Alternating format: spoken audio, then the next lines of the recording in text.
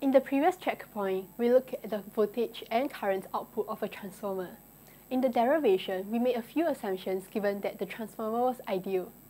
Can you remember what these assumptions are? The ideal transformer has the following three features. Firstly, it assumes that there's no flux leakage throughout the soft iron core, so both the primary and secondary coils have the same magnetic flux throughout them.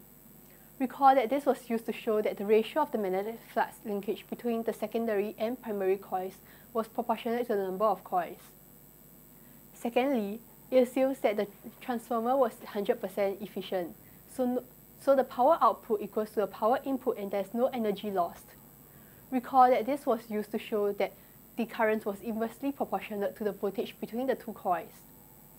And lastly, it assumes that the resistance of both the primary and secondary coils are zero, so there will not be any jaw heating or energy lost due to the current flowing through the wire.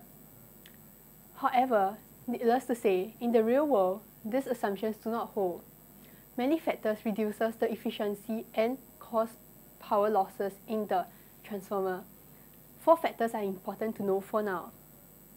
Firstly, some of the magnetic field lines produced by the primary coil do not link well with the secondary coil, reducing the EMF induced in the secondary coil.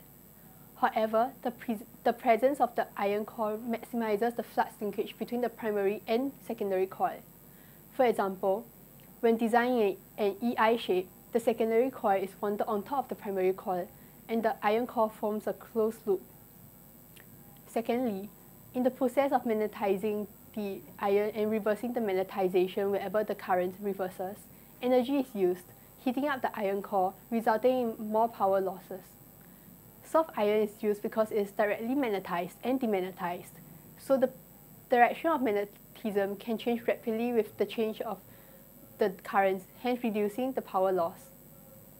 Thirdly, another cause of power loss would be the heating effect due to eddy currents induced in the iron core, induced to oppose the current flowing through the coils.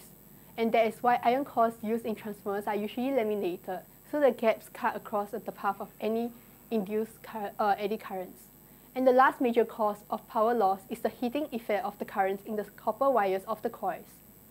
To reduce this, thick copper wires of low resistance is used, particularly for coil carrying high current at low voltages. And these four design features help to reduce power loss in a transformer.